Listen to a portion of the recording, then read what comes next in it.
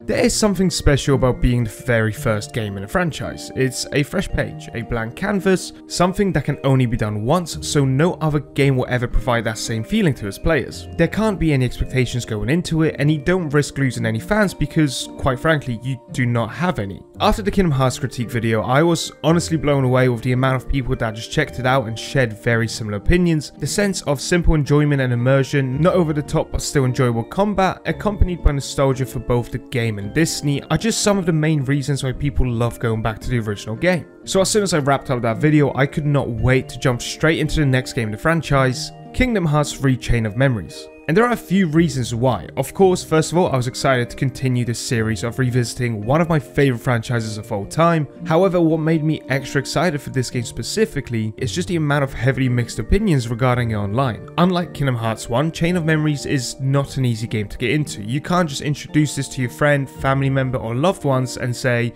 oh, try this out, you will absolutely love it. And that's because Chain of Memories, for better or worse, is very unique. This is mostly due to its combat system, which heavily differs from the first game, no longer being simple and easy to understand. It now requires much more focus and attention to detail if you have any hopes of reaching the end. It's so different in fact that many people who are trying to get into the franchise would rather watch a cutscene compilation online than actually attempt to beat the game. Of course, that's better than just skipping the game fully, but it still hurts to see this because the experience you get from just the cutscenes will quite frankly never be the same as actually playing through the game. I have the exact same opinion about 358 over 2 days as well, which on current consoles is only available through cutscenes. As for the other reason why I was looking forward to this video, like I mentioned earlier, it is no longer a blank canvas. Despite it not being called Kingdom Hearts 2, Chain of Memories is very much a sequel in every aspect of imagination. Specifically, it is made to be played after the original game, and is crucial to get the best experience out of Kingdom Hearts 2. So as it is no longer the starting point, there are now actual expectations and guidelines people would expect the game to follow, meaning the chance of disappointment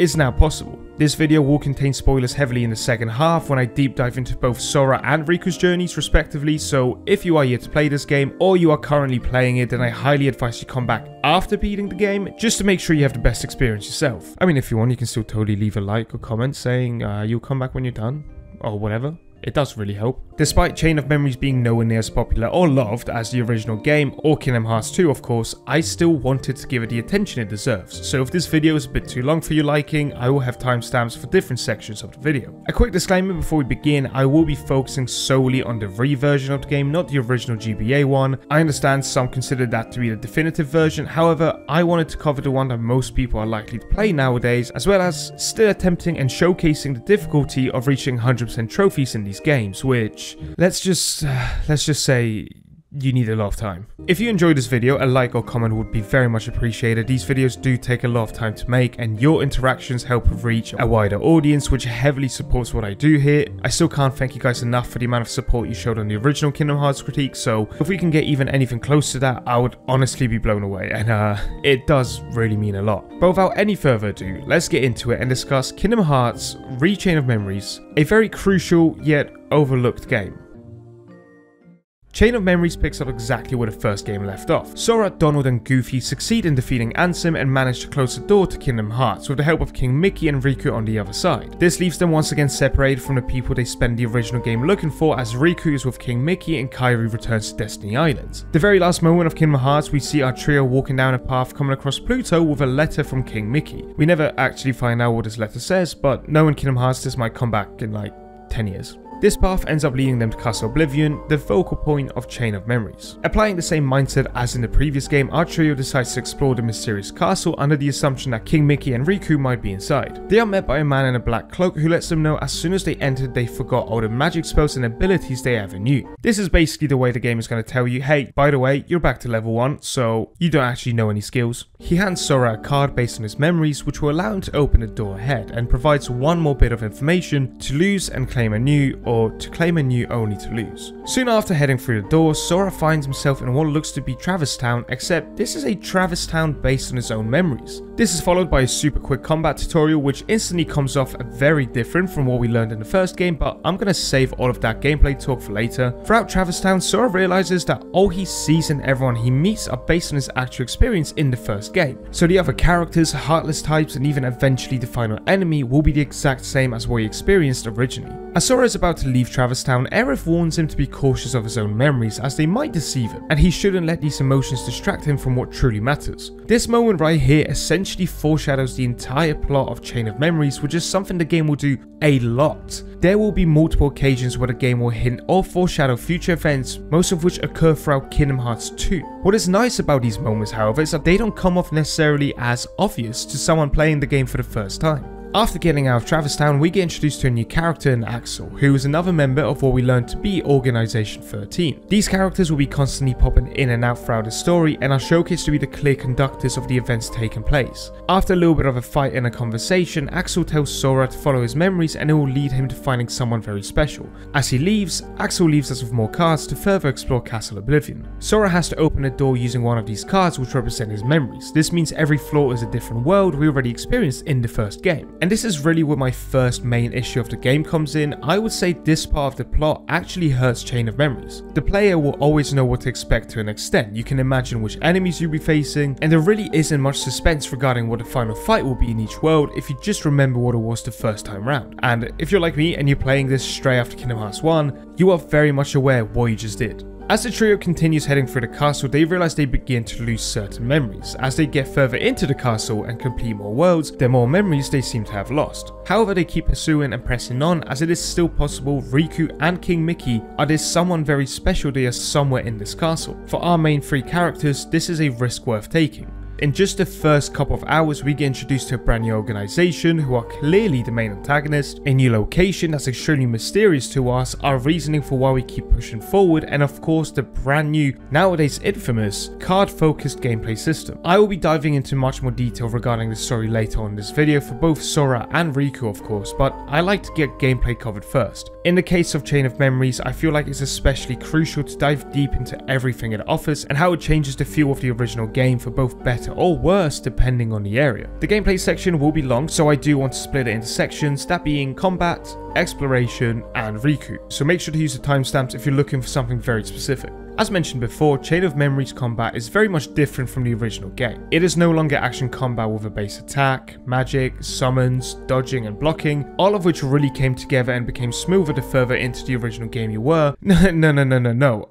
Instead of that, we get cards. I always considered Chain of Memories to be my guilty pleasure when it comes to Kingdom Hearts anyways. I have always found genuine enjoyment playing Chain of Memories, or at least from a memory, that's how it felt. Yeah, the first time I played it I hated it, and a lot of that could be because I was really young and didn't understand why my attacks didn't do anything, but as I got older I started enjoying it for just how different it is from any game I've ever played. So with that said and out of the way, now let's break it down. In Chain of Memories, everything revolves around cards, and that's for both combat as well as general progression throughout the game. During combat, you will use a variety of cards like attack cards, which are varieties of keyblades from different worlds, magic cards such as fire, blizzard, cure, item cards which can reload either attack or magic cards, and lastly, friend cards, which will appear randomly on the battlefield and depend on whichever world you're in. A lot of people that try playing Chain of Memories will say this is a confusing and hectic system, but in reality, it can be broken down very easily. The main concept is that each card has a number. These numbers going from 0 all the way up to 9. You're going to execute your attacks using a attack, magic or friend card. If your opponent then uses a card at the same time, then the card with a higher number wins and that command will be executed. This is what we call card breaking. This rule will always work except for one occasion, the number 0 card. These cards are able to break any enemy cards regardless of how high the number, however they can also be broken by anything higher than 0. Therefore they should always be used by waiting for whenever your enemy has chosen an attack.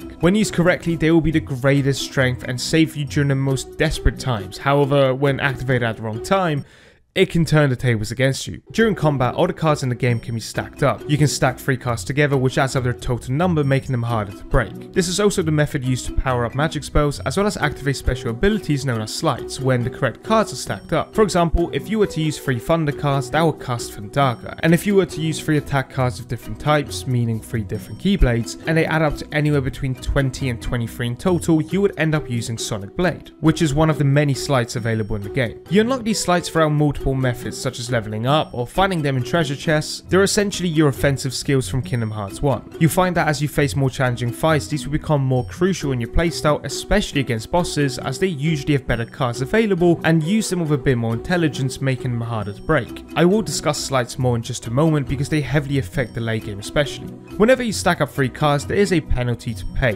Whichever card was chosen first is now gone for the remainder of the fight, unless you have a specific item card to bring it back, making it crucial to not accidentally use up your higher numbered cards or your 0 cards when you're being rushed. As long as you don't use that card first, you can keep it. However, if you keep spamming slights or stronger magic spells or even just stack up 3 cards, you will eventually have less and less cards available if the fight takes longer than expected. When playing as Sora, all the cards you have available will depend on your deck. You will have to make adjustments to decide what cards you will take with you into combat.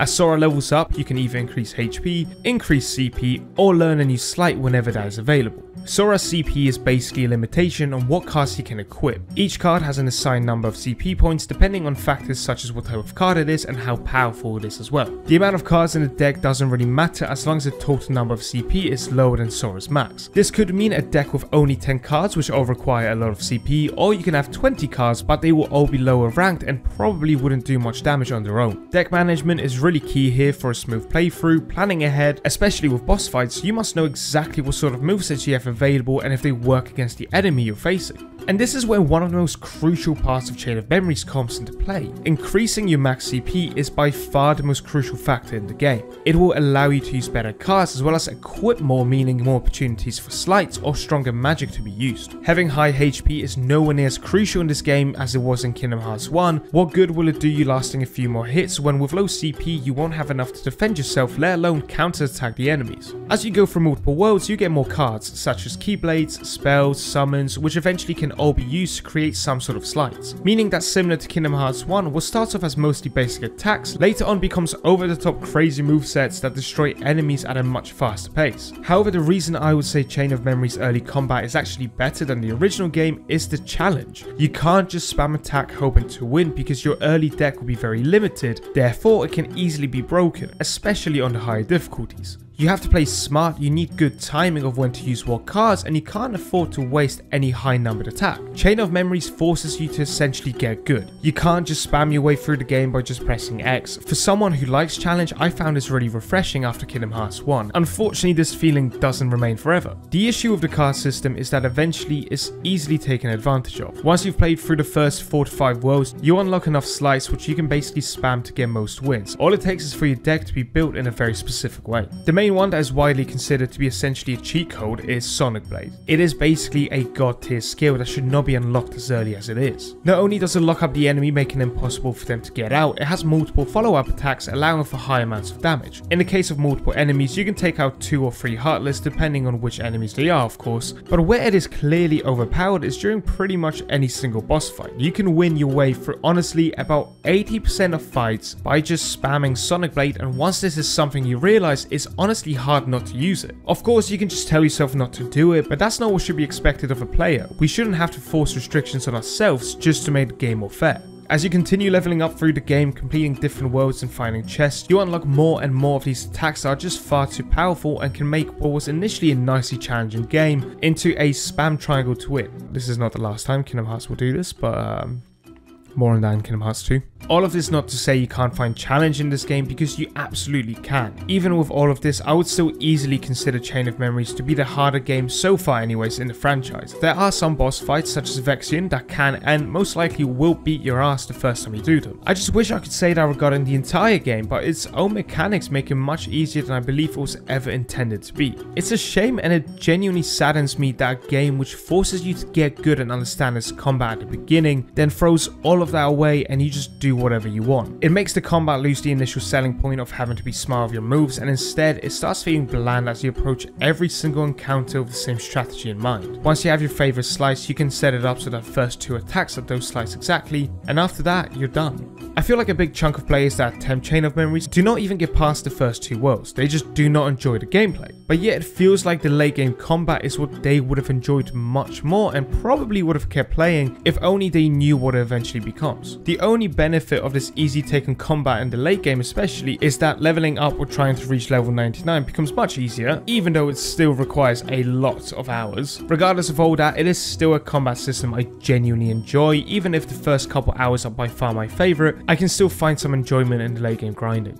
Now, looking past the combat itself, let's discuss the locations you'll be visiting and how all of that works, because this is where, once again, a lot of my issues with the game come to shine. As mentioned previously, Sora needs to advance through the castle by opening doors. Each door will be based off his memories, which basically is the game saying, hey, go and revisit every single world you've been to in the first game, except for Deep Jungle. We're not allowed that one anymore. As you enter, each world is made up of multiple rooms. As for what is inside that room depends on the map card you use before entering. These are split into 3 categories based on color. Red is enemy. These range from factors like how many heartless you can expect, to how aggressive they are, or even if they will have high or low numbered cards. Green is status. These cards are most beneficial to you during combat. For example, there's a higher chance of a friend card spawning, or if you get a first hit, all enemies will be stunned or start with low HP. And lastly, blue is bounty. These for the most part have no enemies and are more about the rewards, that being treasures, a Moogle shop to buy or sell cards, as well as save points. Each room will have a requirement you must meet with the map card you choose. You get these cards by battling Heartless, which is a clever way of the game ensuring you take part in at least some battles, rather than just trying to speedrun every single world. You need to make sure you have enough cards for the possible requirements, as especially in the late game, you will find doors which need you to provide a high total number by using multiple cards. There are 2 cards that are very different from anything else. The first is a random Joker card, which will fill out any requirement regardless of what color or number is required, which I highly recommend saving for the late game. The second is a key to reward card, which opens a very special chest room with a reward of a higher standard than a regular treasure chest would normally have. As you go through the floors of Castle Oblivion, the sheer amount of rooms in each world will begin to increase. The first couple of worlds can be completed in 30 to 40 minutes, while some of the late game ones will require more than an hour if you are planning to go through every single room. Unfortunately, what makes these rooms unappealable is that they are all very similar, essentially the same thing, just a different filter. And I do understand this is heavily due to it being a remake of the original GBA game, which had its graphical limitations. I understand all of that. But after completing a few floors, you start seeing basically the same layout every single place you go. This even puts a negative effect on the overall gameplay, as it becomes extremely tedious doing the same thing over and over again, except more with each world you enter. There is nothing new here, nothing worth exploring. The only major difference being the types of enemies and the quote-unquote story you'll witness. And I say story in quotations because I'm not sure we can even call it that. I know I've already mentioned a few issues of the game, but this is by far my biggest one. I understand from the gameplay side of things why you need to go for all these Disney worlds. We have to level up, we have to get better at the game, unlock new abilities and so on. But in terms of actual story that makes any sort of difference to Sora as a character, we get zero. Absolutely nothing. Some of these really do try and have dialogue telling us just how necessary memories are. And yet the entire time I thought to myself, if I skip this right now, I would miss out absolutely nothing. Sora leaves the world only for it to be never spoken about again, and he is the same as he was before entering the room. Every single world follows the exact same formula. You need 3 cards to complete each one. Key to beginning, key to guidance, and the key to truth, which is where you take on the final boss of each world. Once all of that is done, you move on to the final room, which has a massive ladder, come out and enjoy the actual story Chain of Memories has to tell. In the end, you will do this for every single floor of Castle Oblivion. Key to beginning, key to guidance, key to truth, boss battle, big ladder, actual story, rinse and repeat. There is no order to any of these. You could switch the first world with the 8th and Sora would act the exact same, but on the outside he's forgotten a ton by this point. When you're more than halfway into the game and the story is really starting to pick up, or even if the previous floor left you on a massive cliffhanger that you want answered, it doesn't actually matter what world you got next on the list, because all you care about is getting it done and out of the way so you can see the actual story progress. And just the fact that you get excited over seeing a white room with a staircase should tell you a lot about the design of both the exploration and the story in the Disney worlds. Before I go any further into story breakdown, I do want to cover Riku's gameplay side of things, as it differs from Sora for both better and worse, depending on how you look at it. Also, I am fully aware I keep using the phrase better or worse, and that's just because Chain of Memories kind of works like that. Some people love these changes, some people hate them. Some of these changes are great, but they bring something negative along as well. Just the idea of playing as Riku is a big step for Kingdom Hearts, as we are actually able to play as someone other than Sora, and who better than the best friend who was built up at the end of Kingdom Hearts 1 as potentially a deep and troubled character. This time, rather than just seeing it through Sora's eyes, we will actually get to see his thought process, what internal struggles he deals with, and everything that might come his way. Riku's gameplay follows the exact same format as the rest of the game, of course, using cards to fight and explore the worlds between floors of the castle. The main difference here being that you no longer have a say in what cards you have available. Instead, your deck is predetermined at the beginning of each world. I understand not everyone might agree with me here, but I actually think this was a great design choice, especially as you can only play this after finishing Sora's story. You just got done using most likely extremely overpowered decks, so the game suddenly forcing you to use what they consider difficult is a nice bit of challenge. The whole point of Riku's gameplay is to break enemy cards. As you successfully do that, you enter Dark Mode. This is essentially a boosted version of Riku in which you can use some slights unlike the base version. This, on top of the fact that Riku can't heal himself unless he uses a King Mickey card, is what made this playthrough a bit more fun. I felt that challenge, which faded in the first playthrough far too quickly, remained here for much longer.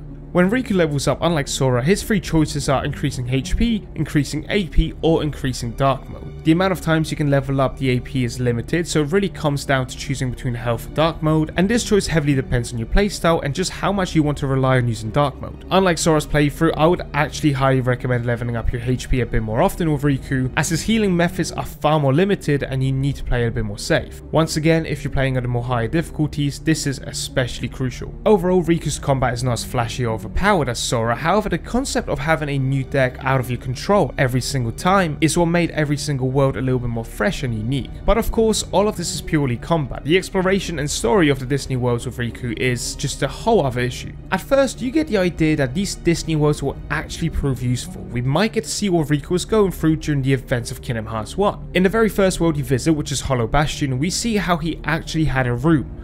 Now, reading this out loud sounds really dumb, but just hear me out. We see how he actually had a room that Maleficent provided him, and how he talks about the lonely experience after cutting everyone off. However, once Hollow Bastion is wrapped up, that's it. We get absolutely no more cutscenes or deep dives into Riku's experiences in these Disney worlds. You simply enter, beat the boss, find the big ladder, and leave. Rinse and repeat. This feels like easily the biggest wasted potential in Kingdom Hearts so far. There was a possibility here to actually see what Riku did and how he felt at all the moments we saw him in the original game. Travis Town, Monstro, Agrabah, Neverland, all of these locations we know Riku was in during the first game. So showcasing at least a little bit more behind the scenes of emotions and challenges could have developed him even further than Chain of Memories does later on. I know that's not the point of his journey through the castle, I understand, but I just can't ignore how much of a wasted opportunity this was. Now, luckily for us, what happens outside of these Disney worlds in both Sora's and Riku's gameplay heavily makes up for all the extreme basics we have to put up with, because the real story of Chain of Memories is simply incredible. I want to start this bit with a statement. Not only do I think Chain of Memories has a better main story than the original game in terms of script, depth and delivery, I would go as far as to say this is one of the best stories in the entire franchise. That's not me saying it's definitely the best, but I would most certainly have it in my top 3. As far as the other two, I don't want to say it until we get there, but Kingdom Hearts 1 is not one of them. As mentioned earlier, as the trio of Sora, Donald and Goofy keep heading up the castle, they start to forget more and more memories. This is due to a mysterious girl called Namine, who has the ability to control and alter Sora's memories to the point that the new inserted changes will feel like the truth. Her reasoning for this, however, isn't by choice, but instead because she is forced by the leader of Castle Oblivion and a member of Organization 13, Marluxia, who has a plan to turn Sora into his puppet, which will help him overtake the rest of the organization. This results in Sora not only losing memories but gradually seeming to remember some really old ones too. It starts off simple with him remembering there was another girl on the island when they were kids, but as he gets deeper into the castle, these memories become more clear and keep progressing to the point where Namine replaces Kairi in Sora's life. All of these changes made by Namine are further supported and backed up by the members of the organization themselves. From Larxene showing up and pointing out a good luck charm Namine gave Sora as kid, kids, to Vex in creating a Riku replica, which basically makes Sora feel like crap for not protecting Namine, which is very reminiscent of the original game, where Riku did pretty much the exact same thing but regarding Kairi. As the story progresses, we see Sora changing as a person, to the point where he even abandons Donald and Goofy because they question some of these sudden new memories he acquired. After witnessing how much Sora cares about all his friends in the original game, it actually hurts to see him throw all of that away, and you the player start looking at him thinking, is this really the Sora that I know? Even though we've only spent one game with him up until this point, he made such an impression on everyone, we just know this isn't what he would really do. This is one of this game's main ideas that it tries to bring across. Is it memories that shape us as people? Is that what makes us who we are and behave in the ways that we do? This is clearly the case with Sora, but also Replica Riku is another example where the game makes you think, even though he is clearly just a replica and was created recently, the memories Namine put inside his head feel real to him. So does that mean he's allowed to feel real? Can this replica consider itself real enough? Outside of all of this, what I appreciate about Chain of Memories' story is how it always had me wanting to know what's next. Every main story cutscene, no matter how big or small, would provide more information for me to think about until next time. And this was for multiple reasons, whether that's new character introductions, story reveals, or a great boss fight against someone from Organization 13. It just sucked that in order to get these answers or any sort of information, I would first have to complete a pointless revisit of a Disney world. So whilst the pacing of the story is a huge issue, the actual context of it is great. It works as this amazing setup to make the story of future games more impactful and more rich in its lore. Some of the characters we meet here will be shown in every game moving forward, whilst others don't make an appearance for another few entries, and that's kinda the beauty of it, making that reveal even more exciting for the player whenever we see them again.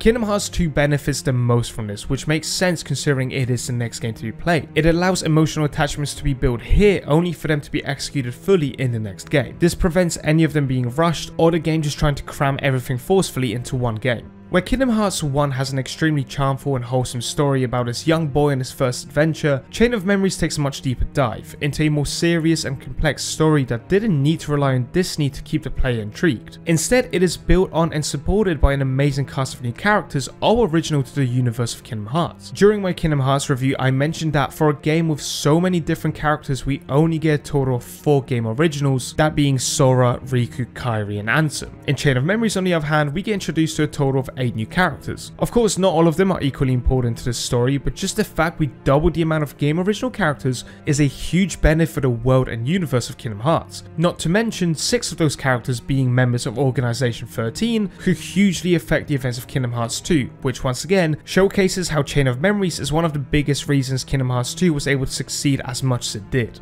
Out of the 6 Organization 13 members, Axel is easily the standout, becoming a fan favorite in just a few short scenes. His personality comes across both goofy yet extremely cruel and ruthless when needs to be. Larxene is another character that can bring genuine emotion out of you, whatever that emotion might be, as she comes off much more self-centered and sadistic to an extent, clearly loving the idea of a fight and humiliating anyone who stands in her way. And even if Marluxia isn't the greatest main villain ever, he still manages to come off cunning and unpredictable of what his next move might be. All of this whilst looking absolutely stunning. These characters brought something new into Kingdom Hearts, a bit more seriousness and maturity, which is definitely easier to do when you haven't got Disney characters running around in the back. All of this is largely helped by the much improved voice acting compared to the first game. That's not to say Kingdom Hearts 1 had horrible voice acting all around, but Chain of Memories comes off across as smoother, more believable, and just realistic. I would happily say every single main character sounds better than before, and if I had to pick one as the best performance overall, it might just have to be Larxene.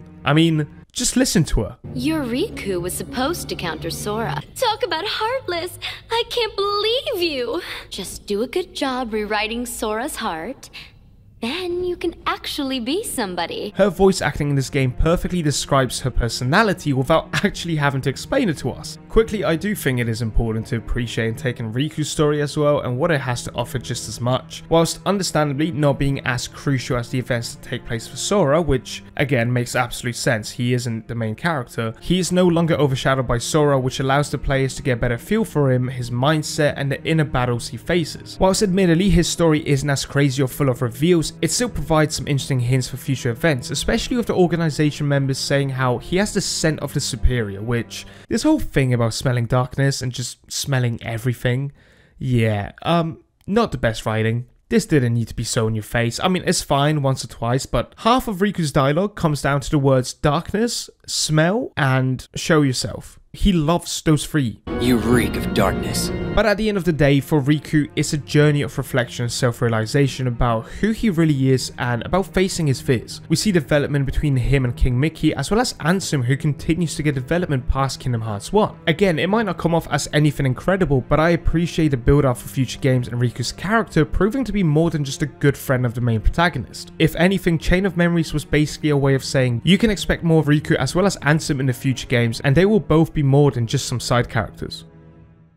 When all is said and done, Marluxia is defeated, we enter the final moment of the game, and one thing is very clear. Namine is just an innocent girl who was taken advantage of. Despite the fact she is the cause of all these events and Sora went through all that hardship because of her powers, I can't bring myself to say she was the villain or the antagonist at any point in the story. This is a girl with no one around her, no friends, no family to share memories with, so for the first time an opportunity came where she was able to feel like she had some friends. The memories that she put inside Sora felt just as real to her, if not even more. So at the end, when it's revealed Sora can gain his memories back, it also means he would forget everything that happened at the castle. That of course means everything about Namine as well. Sora then makes the choice to make him the way he was before. Despite not remembering anything, he is fully aware that he has much more memories to regain, the memories that created the Sora we know. But in the case of Namine, she doesn't have any other memories to go back to. So when Sora makes the choice, you can see sadness, yet understanding. Her pure, innocent character understands why Sora did it, yet she realizes that this short life she had of these memories of her and Sora just can't be accepted. The reality of things is that at this very moment there is no happy ending for Namine. And honestly, this is actually an emotional scene executed to a good standard. On one hand, we're happy because we finally know Sora will remember everyone, all those characters we loved in Kingdom Hearts 1 are about to return. But on the other, this new girl we just met who wanted nothing more but to stop feeling lonely is now being left behind, having to accept Sora made the choice to remember the real memories rather than the ones she created with him. This is why when Chain of Memories is over and I put the game down, this is the character that stays in my mind. For me,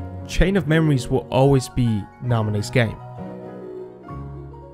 Now, I did just say when I put the game down, but listen here, if you thought Kingdom Hearts 1 Platinum was tedious at times, then you are not ready for Chain of Memories because boy oh boy can this get boring. In order to get 100% on this game, there are some trophies that you can have a good, even if challenging time getting, such as the Winnie the Pooh mini games or beating the game on Proud. But there is a solid few trophies which take hours after completing the main story. The main ones to occupy you are reaching level 99 with both Sora and Riku, which in my opinion, in the first games wasn't too bad, but due to the fact battles are no longer in the open world, it actually slows things down quite a bit. I ended up watching some guys on the fastest ways to level up, which surely did help, but it doesn't change the fact that I am still leveling up. Currently, I've got Sora on level 76 and Riku on level 69.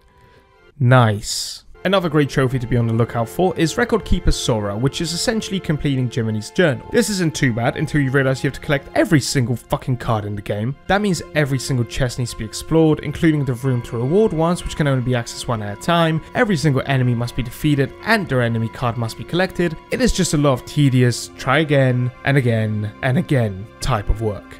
But apart from that, it's honestly a lot of fun. Yes, Kingdom Hearts 1 was pretty much the same, it required many hours, but it's just not as fun to do in Chain of Memories. Just the fact that you have to enter a battle and also the best XP is in Castle Oblivion rather than any of the other worlds, kinda means you're doing the same thing for about, realistically, 6-7 hours. And this is especially the case when leveling up Riku because his gameplay is nowhere near as flashy as Sora, and it takes a little bit longer sometimes, so yeah, honestly, I will get it. I am still being an idiot set on getting this platinum. I've told myself to do it many times in the past, and it's about time I actually get it done.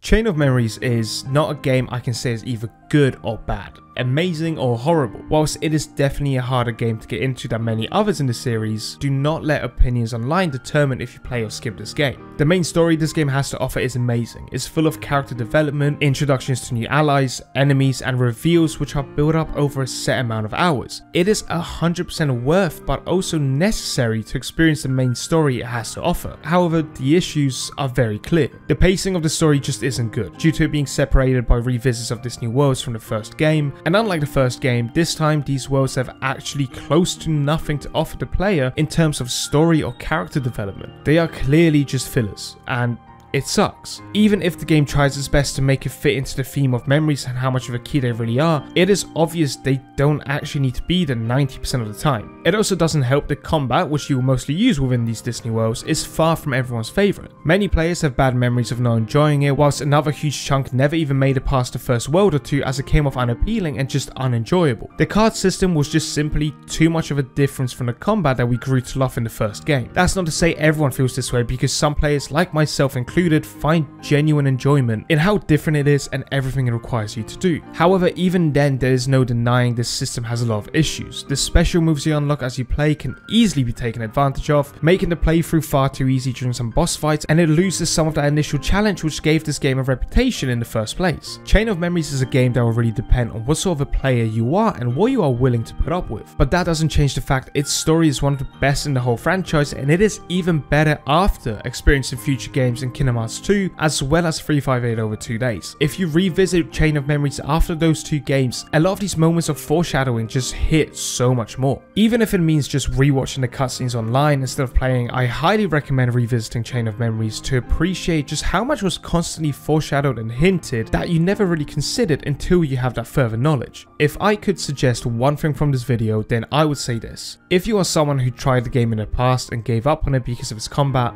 maybe give it one more go, because it really does get better and flashier and more fancy than just simply hoping your attack card is higher than some low-level Heartless. And if you still decide it's not for you, honestly, I can't blame you. I understand it's just not for everyone, and that's okay, because for me, I will always hold Chain of Memories high even though I'm aware of everything wrong with it. Hey, thanks for watching. I know most of you have probably clicked off the video by this point, but if you are still here, then just know I am super thankful for you watching this video and listening to what I have to say. You might have realized I sound way more casual now because I've been talking for 2 hours, okay? I'm trying to relax. Comment below how much of this video you agree or disagree with. I always think it's fine to disagree. It's not like any of my opinions should matter more than yours. I mean, a conversation in the comments is always interesting, but if you did find this video useful, entertaining, or you just want to support the channel, then a like and a comment would honestly help out so much more than you imagine, especially since Chain of Memories isn't exactly as popular as Kingdom Hearts 1, so I doubt this video will do anywhere near as good as the Kingdom Hearts critique, which still blows my mind how well that video did. I mentioned in a different video how there will be a gap before the Kingdom Hearts 2 critique, and that's mostly because I don't want to burn out for Kingdom Hearts, as well as I can already tell you that video will most probably be the longest video I have ever made, so the last thing I want to do is rush it. I feel like if I give it more time in the oven, it will be the best video I can make, rather than just feeling like this pressure on me to get it out within the next 2 months. So you can definitely not expect the Kingdom Hearts 2 critique within the next 5 months. Unlike Chain of Memories, Kingdom Hearts 2 has a crap ton of things to do post main story, and I want to enjoy my time with it rather than the pressure of getting it done ASAP, which I'm hoping you guys understand. Some videos you can expect in the meantime before then is a possible Bioshock video. I'm still debating if I want to make a critique or a worth playing video. Again, I do have a job outside of this which just takes up a lot of time, and I'm rambling now, so I'm just gonna stop. Honestly, the plan is to make sure this year is huge for the channel, so hopefully you guys will be interested in some of the content I have planned. Anyways, I'm gonna get out, get some sleep, because I've been talking to this mic for far too long. It has been over 2 hours. Thank you as always for checking out the video. It honestly means everything, and I will see you guys in the next one. Whatever video might be, I'm out. Thank you. Bye.